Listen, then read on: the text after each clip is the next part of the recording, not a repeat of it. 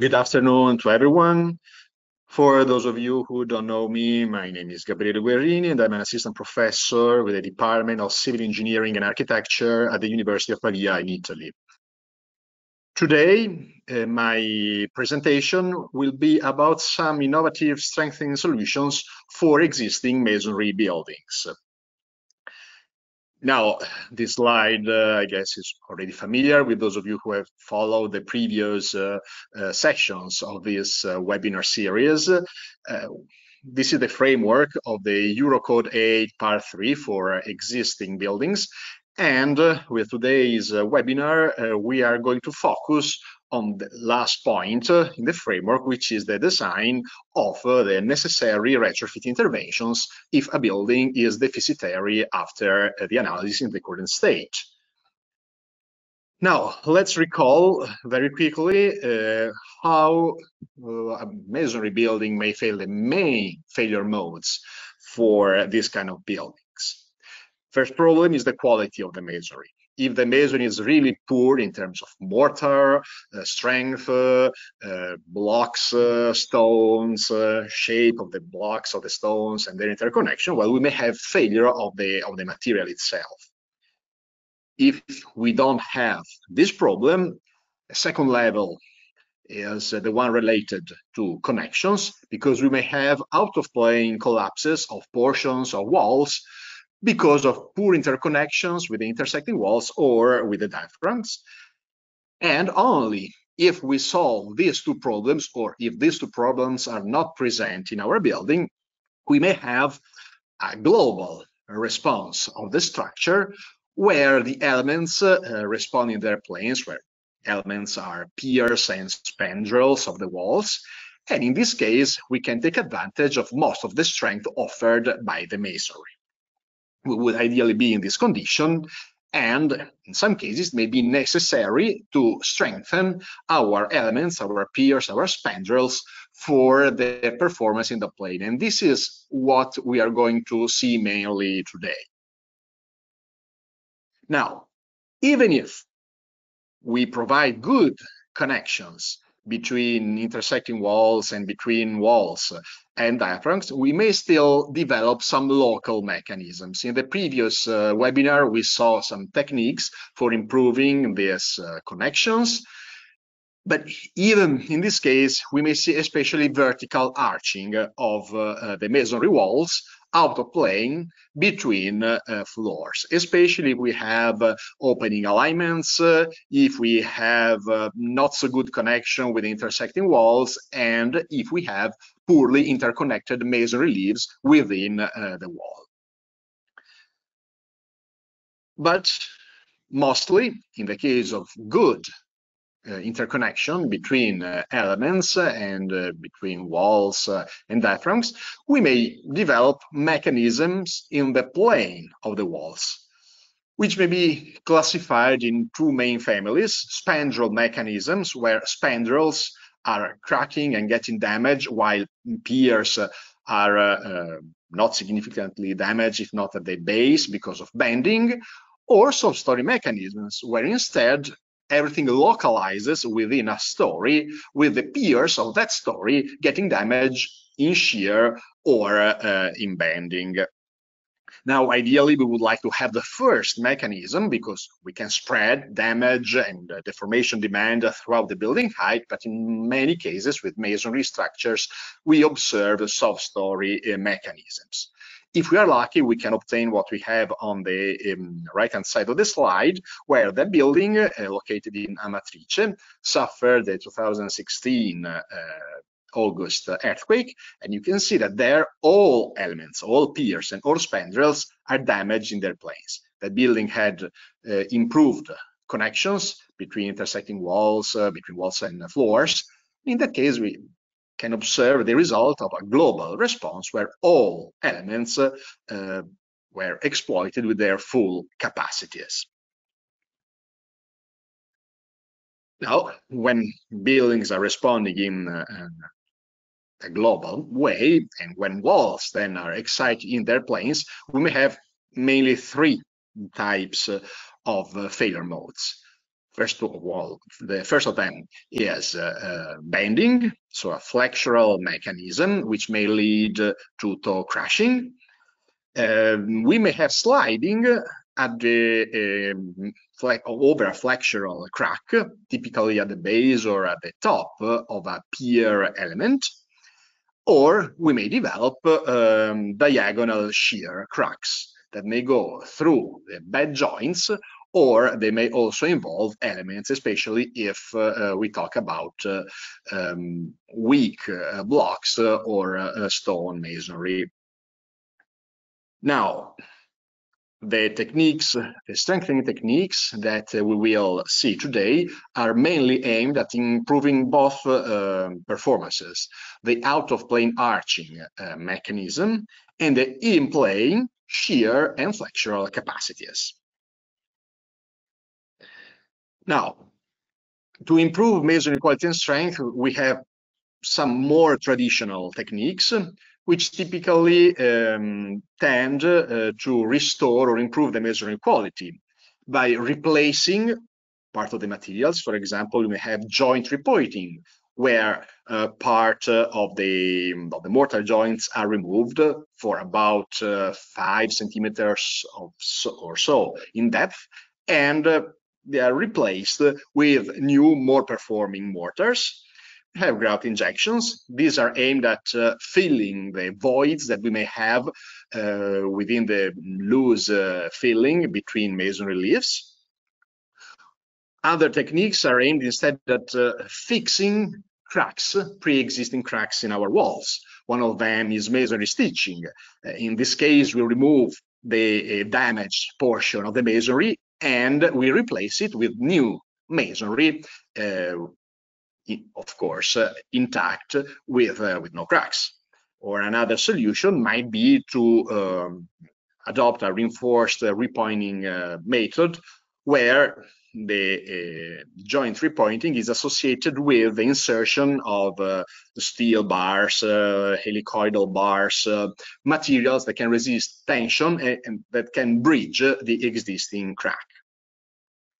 Or we may aim at improving the tensile strength of the masonry material just by adding reinforcement within slots, like in the top right photo. In that case, the intervention is the insertion of vertical reinforcing elements. It can be steel or composite bars or plates. And also we may want to connect together the masonry leaves throughout the thickness of the wall. In this case, there are several techniques that can be adopted. The one I'm showing here is called reinforced injection with grouted post-tension ties, for example. This is a possible solution for this problem. But what we are going to focus today are other methods that are based on adding material overlays. Now, traditionally, we have the adoption of reinforced plaster. This has been used in Italy, at least quite extensively in some regions, especially in central Italy, starting from the 70s, I would say.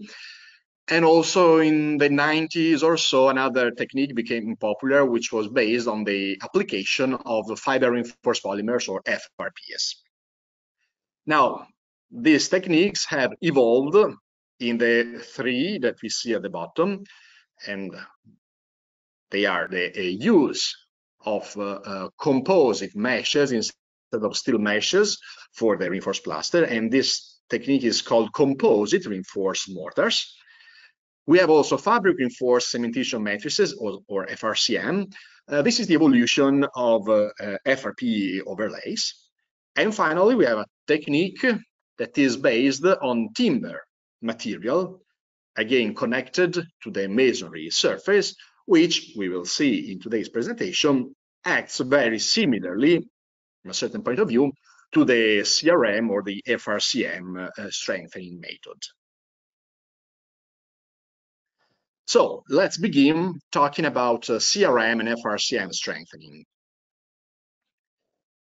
With CRM, or composite reinforced mortar, we mean a strengthening technique which has a thickness greater than 30 millimeters, as opposed to the FRCM materials, which have a thickness less than or equal to 30 millimeters. So this is one of the main differences between these two types of interventions.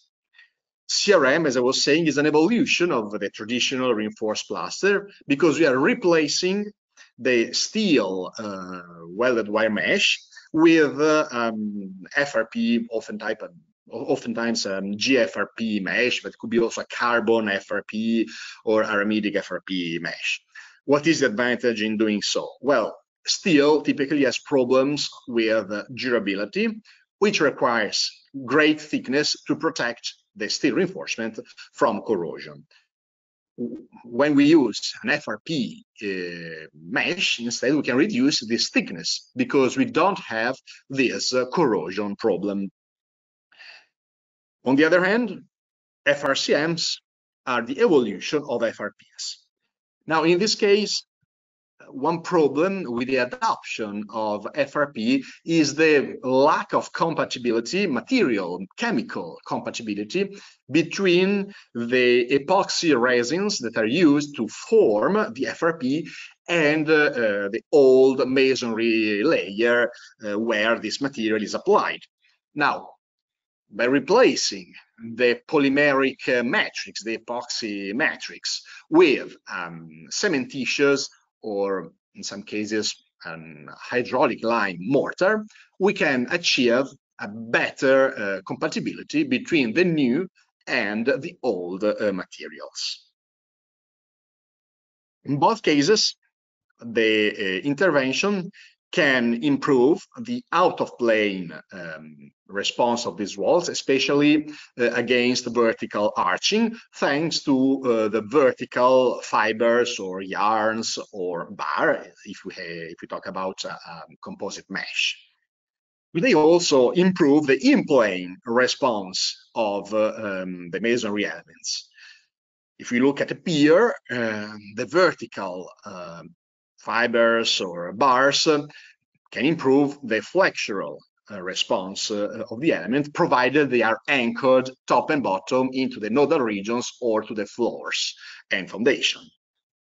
But the horizontal components of the mesh or of the textile will provide strength against shear. So we can improve both types of response in the plane of the element. So we can basically say that adding a CRM or an FRCM overlay to a masonry element is like adding an external reinforcement, as these materials have tensile strength. So it's like adding external reinforcement to the existing unreinforced masonry. Now, here at the University of Pavia, we have performed a quite extensive campaign on the strengthening of stone masonry with both CRM and FRCM solutions. We have performed a lot of diagonal compression tests on bare stone masonry and on a number of like 33 jacketed wallets, where we employed basically 11 different combinations of materials to form CRM or FRCM. And this allowed us to investigate the increment in the masonry tensile strength, or in an equivalent, let's say, masonry tensile strength due to the strengthening system.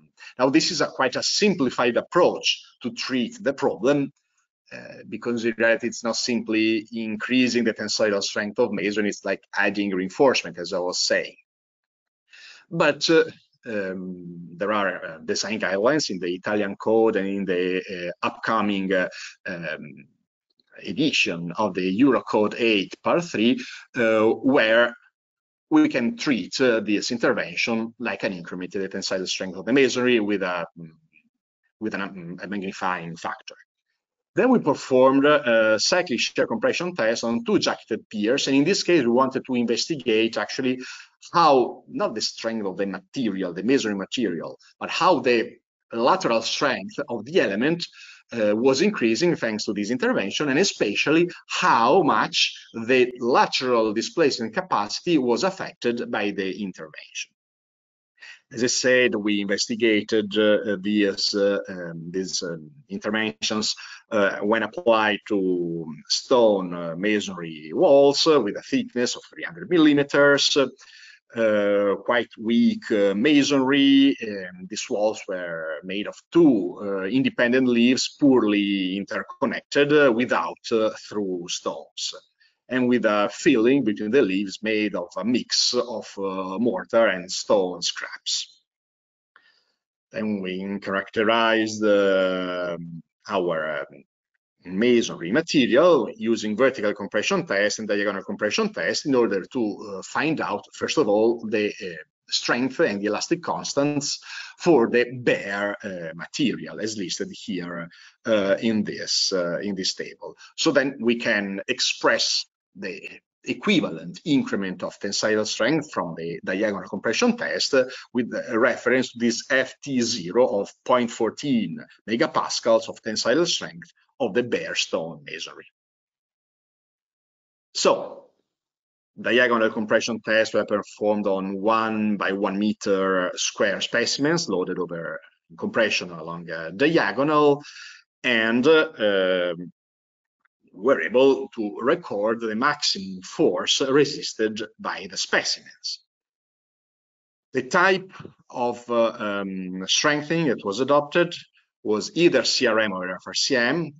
For CRM systems, we had 9 different combinations using several types of mortars, of GFRP mesh, and connector type and distribution. I'm not going to list all of them, but we try to investigate the effect of these different parameters. For the FRCM systems, we had 2 combinations, basically one using perimetral strips of monodirectional textile, the other one using bidirectional textile applied to the entire surface of the wallet. And this is what you obtain. So here you can see how we determine the tensile strength, basically considering more circles, and starting from the applied load P, we're able to define the principal tensile stress, and when P reached its maximum value, that principal stress was the tensile strength of the material. And we can see that with the different CRM methods, we reached tensile strength increments ranging between 2.3 and 3.3. So on average, we can say a 2.8 factor or so. With the FRCM solutions, this increment was a little bit less. We talk about values between 1.9 and 2.4, so let's say 2.2 times. But this is, as I was saying, a simplified way of approaching the problem. If we want to get more information on the effect of these strengthening techniques on masonry elements, not just on masonry materials, we need to follow a different path. We need to perform in plane tests, shear compression. In this case, the tests were cyclic, and the forces were applied quasi-statically, meaning that we didn't have any significant dynamic effect. This is the test setup. Basically, our specimen was loaded with 3 actuators, 2 vertical, 1 horizontal, to control the applied vertical force, to control the boundary condition at the top of the specimen with the vertical actuators, and with the horizontal actuator applying lateral cycles of force and displacement. The specimens included, for both cases of CRM and FRCM strengthening, 1.2 by 1.5 meter pier, and also portions of the top and bottom spandrels, because we wanted to be able to anchor the CRM and the FRCM materials within the nodal regions between the pier and the spandrels, so to exploit them and explore their effect also on the flexural response of the pier. The masonry was the same as investigated with the diagonal compression tests, same mortar, same stones, and same thickness of 300 millimeters. So, for the CRM solution, one of the different combinations investigated with the diagonal compression test was chosen. A hydraulic line mortar of M15 class was selected. The mesh was a rectangular GFRP mesh with a weight of 400 grams per square meter, and helicoidal connectors were adopted to connect the strengthening to the masonry substrate. And this is important to know, we'll see in a while. The pier was strengthened with 8 connectors. So this dense distribution was probably important for the success of this strengthening. In the case of the FRCM, which was applied to specimen P2, we used a cement-based M20 class mortar reinforced with glass fibers, and we adopted the bidirectional textile, which had a weight of 22 grams per square meter of PBO, which is a synthetic fiber, in each direction. And in this case, the connectors were also made of PBO, as shown here in the figure. You can see the end of the connector applied and spread it onto the surface of the FRCM, where it's bonded with a mortar. Now, in this case, the distribution of connectors was less dense. Over the pier, we had only 5 connectors. And this may be the cause of the a little bit less satisfactory performance of this strengthening compared to the CRM for this specific testing campaign. Now, we kept constant the axial force to reach at the base of the pier 25% of the masonry axial strength. We tested our specimens in double curvature conditions, meaning that the top spandrel was not allowed to rotate while it was displacing laterally, and we applied lateral forces and displacement in cycles of 3 per increment. And these are the lateral force displacement responses that we obtained for the 2 specimens, for the CRM strengthened specimen P1 and FRCM strengthened specimen P2. Now, in the case of the CRM strengthening, we had a response governed by flexure all the way to the end of the test with extensive toe crushing at the corners of the pier, while with the FRCM, the failure of the specimen was controlled by diagonal shear cracking. So with the CRM system, we were able to increase by a factor of 1.5 the lateral shear strength of the element, compared to what we expected for the same pier without any strengthening system, while the ultimate drift ratio, that is the lateral displacement divided by the height of the pier, 1.5 meters, was like 2.5% when the strength dropped by 20%. This is more than 3 times the limit that we find in EC8 for unreinforced masonry, that is 0.8%. Instead, for specimen P2, where we applied the FRCM strengthening, I said failure was controlled by diagonal shear failure. This happened likely because the FRCM layers detached from the masonry surface.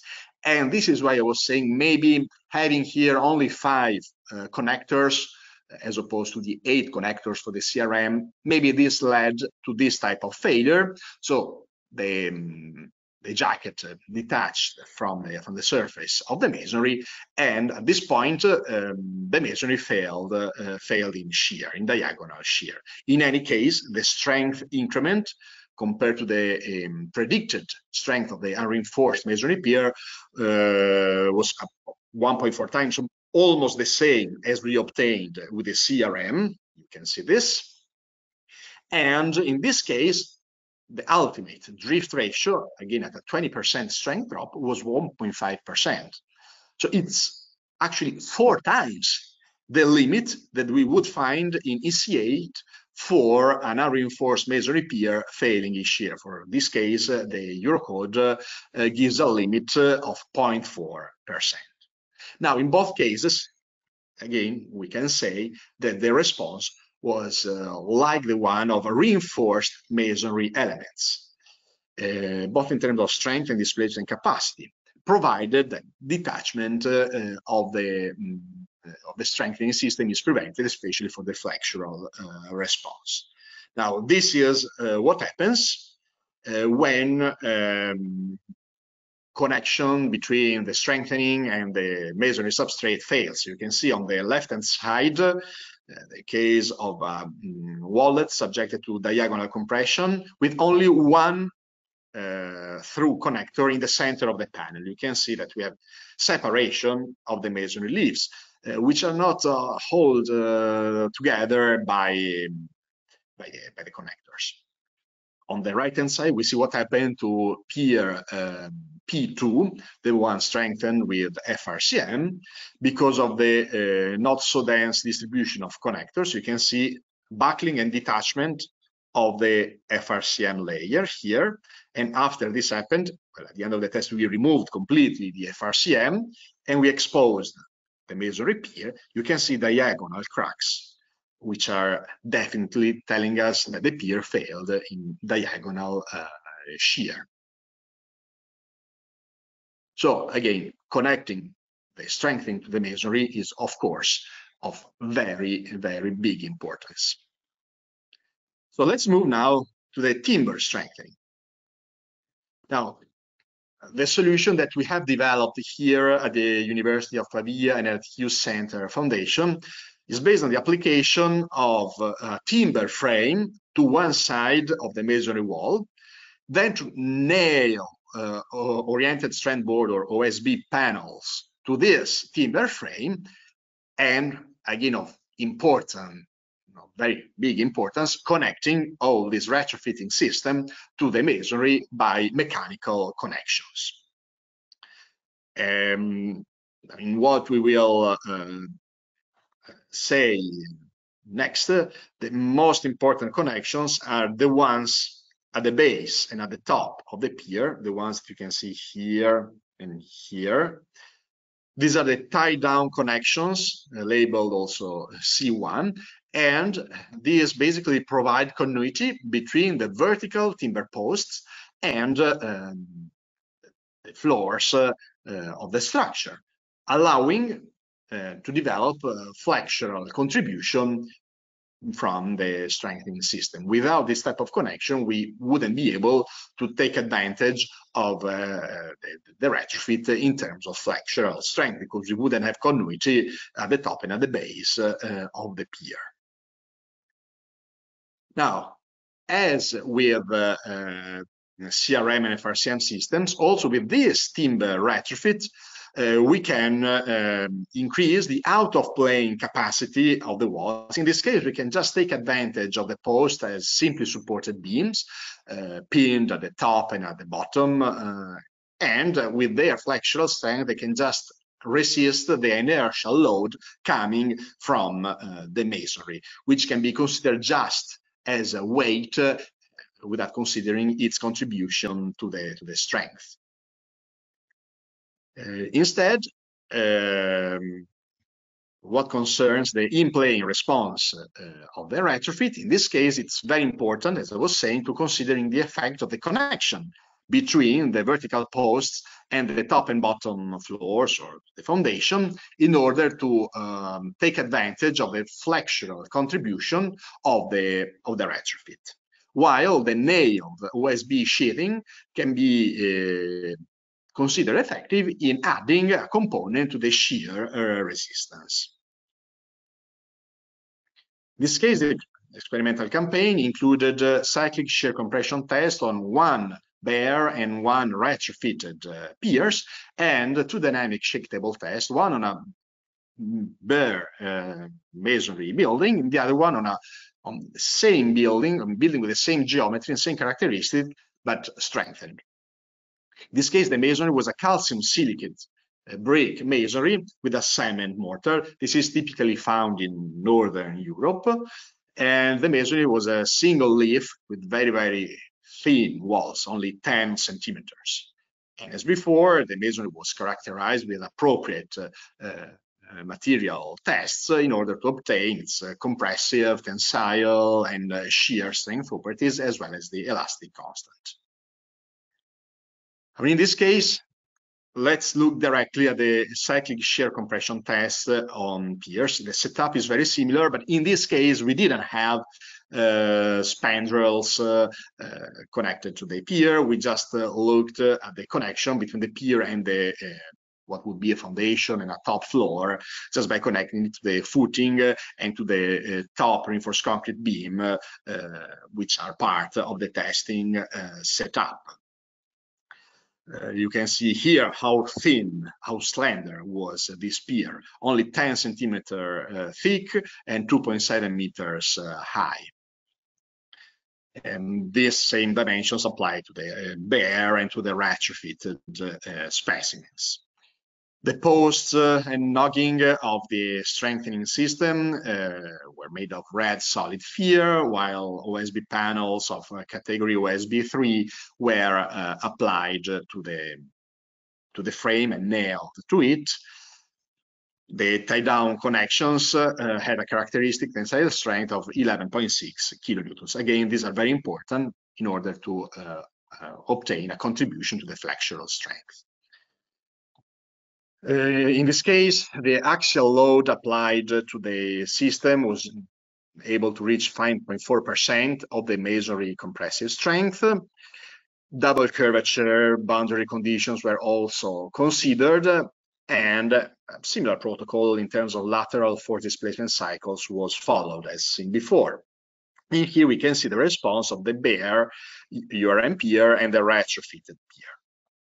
Now, in the case of the unreinforced element, we developed a sliding shear mechanism which led to the failure of the specimen, while when we applied the timber retrofit, the failure mode was mainly related to toe crushing, and only at the very end of the test we developed diagonal cracks, probably also due to the reduced section because of toe crushing, over which all forces were transferred.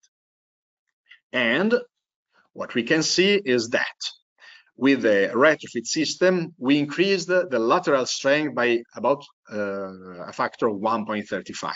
So the reinforced, the strengthened specimen was 35% stronger than the unretrofitted one.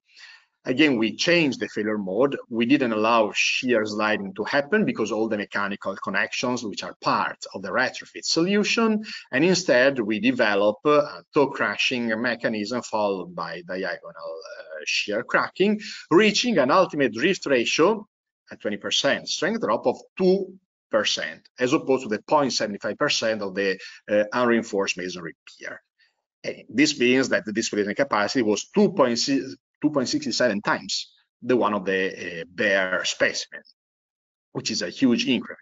Again, as with the other two retrofit techniques, we can say that our retrofitted pier behaves more or less like a reinforced masonry element, provided that mechanical connections are actually working and connecting the retrofit to the pier and to the rest of the masonry structure. An important aspect here is that the timber frame can also help the masonry in carrying vertical loads when the masonry is significantly damaged, for example, upon toe crushing. And here we can see at the top what happened to the unreinforced masonry specimen, and the bottom, what happened to the strengthened specimen at different lateral drift ratios. So basically, you see they're vertically aligned in terms of equal or nearly equal lateral drift ratios. You can see that the retrofitted pier developed significant toe crashing with loss of masonry. And this is why I'm saying it's important to connect well the masonry to the timber. For example, if you provide more connectors between the post and the masonry at the edges of the element, we can avoid the loss of that masonry. But in any case, the timber frame was able to resist the vertical loads that were not taken anymore by the masonry. Now you can see that 2% drift ratio is at the very end of the test. You see the section here is significantly reduced, almost to half the initial one. And probably this is what induced this cracking here, where kind of the masonry was basically falling apart, with these diagonal cracks that might be related to the transfer of shear along this diagonal. Important is also to see what happened at the tie-down connections. Here at the base, you can see this buckled L-shaped connector. This is the response of the connector in its elongation, so the vertical displacement, local vertical displacement here measured by this potentiometer against the horizontal displacement. You can see that this region, this element, is shortening progressively as we go on with the test. This shortening is related also to the loss of masonry in this region and the fact that all this timber is carrying the load and is basically punching through the bottom sill plate here, and this connector is buckling because of this imposed axial compressive deformation. We also performed, as I was saying, dynamic shake table test on two buildings, identical geometries, identical materials, one just unreinforced masonry, the other one with the retrofit applied and combined with diaphragm strengthening. So the building had a timber diaphragm at the second floor, and that was also stiffened with OSB panels. Now let's compare their response at the same level of shaking intensity. The ground motion that was chosen was compatible with what is expected in the Netherlands region of Groningen, where they have a problem with induced seismicity due to gas extraction. So it's not a long natural earthquake. It's a very short earthquake, but for this type of construction may cause some damage. Now, here we went to 133% of the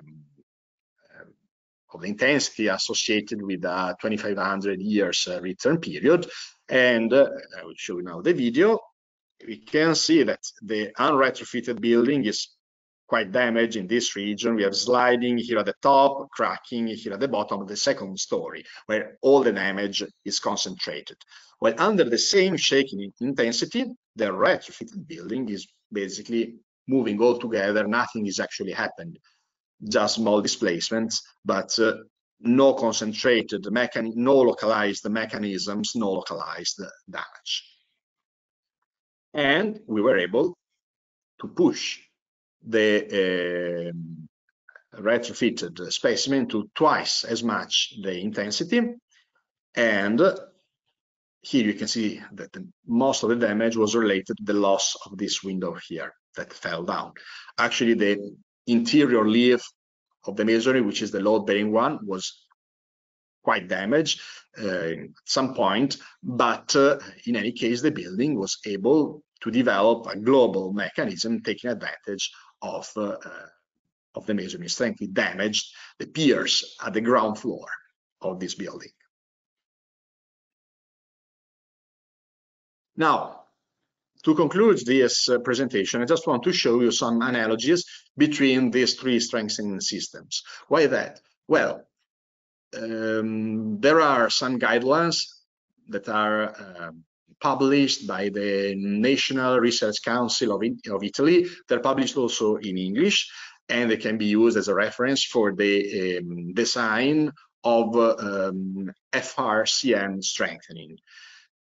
We don't have at the moment design guidelines for CRM and for the timber system, but I will show you that these systems behave similarly to each other. And so we can take advantage of an analogy to find equivalent parameters for an equivalent FRCM system that will represent somehow either the CRM or the timber retrofit. This can also be used if you want to implement this kind of retrofit in softwares. For example, Tremuri offers the possibility of including an FRCM retrofit in the building. And taking advantage of this analogy, you can actually define an equivalent FRCM that you can introduce in the model, so to see, or at least have an idea of the more or less evident effect of the retrofit that you would like to design. So you can see that the axial flexural strength enhancement is due to the vertical fibers, I highlighted here in red, in the FRCM system, or the vertical bars of the composite mesh of the CRM retrofit, or by the tie-down connections C1 of the timber system. Again, remember that in the timber system, the strength of the vertical post is actually limited at the connection level by the C1 connection, which is usually weaker than the post. So that's controlling, as they are in series, that controls the force that can go into the post due to flexure. For shear, instead, the horizontal fibers here in blue of the FRCM are contributing, as well as the horizontal bars of the composite mesh in the CRM system and the nailed OSB layer of the timber retrofit. So we can set up analogies between these components, again, to transform one into the other one and be able to follow either the design guidelines or to implement these solutions in a numerical model. Again, I will make reference to this document, the CNR DT 215-2018 of the National Research Council of Italy, which addresses the design of FRCM retrofit. There are some parameters required in the equations. They are nothing but the equations of the flexural contribution of a distributed reinforcement, but be careful, a brittle reinforcement that cannot plasticize, and the equations of an additional shear contribution for what concerns the lateral shear resistance. Now, you can see this parameter BF here is the width of the strengthening of the pier. For the analogy, we can just say that BF is equal to the overall width of the element, which is H. So we can just set this. There are some coefficients, alpha T and F, that we can just take equal to 1 for our analogy, doesn't matter. And we can also select an arbitrary value for this thickness, T to F. This is the overall equivalent thickness of the FRCM strengthening. Now, we are trying to find equivalent properties, so whatever value we adopt for this is going to be fine, because all other parameters will depend on our choice for this value. Now, the first equivalence that we consider is the one between the axial rigidity of the vertical fibers of the FRCM and the one of the vertical bars of the CRM or the C1 connections of the timber retrofit. By setting up this equivalence, we can find these equations here. So the value of the elastic modulus of the equivalent FRCM fibers that we have to consider is based on the actual elastic modulus of the composite mesh or of the steel used for the connectors, and depends on the overall areas, of course, either of the mesh for CRM or overall area of all the connectors at one interface for our timber system. The other equivalence that we need to consider is the one between the total axial strength provided by the vertical fibers of the FRCM and the one of the vertical bars of the CRM or the tie-down connectors of the timber retrofit. Since we have already set up this first equivalence that led us to the value of EF, and we have fixed other parameters, T2F and H, basically, this translates into equating the design ultimate tensile strain of the FRCM fibers to the one of the mesh for the CRM or the one of the steel for the connectors in the timber solution. And this is what concerns the flexural strength. Now, moving to the shear strength, all these three solutions are basically adding a shear strength contribution to the original shear strength of the URM pier. So simply, we equate the value of our additional shear strength calculated for whatever solution we have chosen to the one that is given in this CNR document for the FRCM retrofit, and we can find this equivalent parameter, NF T2F. This is basically the overall equivalent thickness of the CRM effective in shear. So again, by doing this, we can just transform again our CRM or timber retrofit into an equivalent FRCM strengthening solution. And by doing this, again, we can take advantage of these guidelines, as at the moment we don't have guidelines specific for CRM and for the timber retrofit. And also we can take advantage of modeling techniques that are already available, for example, in Tremuri, to model this FRCM or FRCM equivalent solution in our three-dimensional building model. Now, these are some references for what I've presented today. And with this, I've concluded my presentation. I hope you have enjoyed it.